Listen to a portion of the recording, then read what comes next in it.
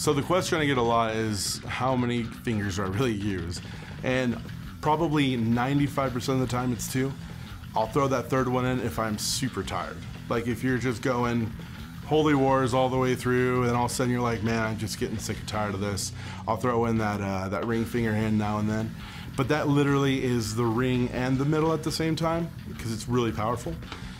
Maybe I'll show you that on a different video, how you know, if you're getting fatigued during something, you can really have something else help the other finger out. But always 2. The 2-finger method is great if you have a girlfriend or wife. I'm just kidding. Practice makes perfect. But the 2-finger method that I have usually for when I'm starting to learn something or before a gig, I always stretch the forearm because that's the #1 muscle that you're going to be using, which is right about in there that I feel it.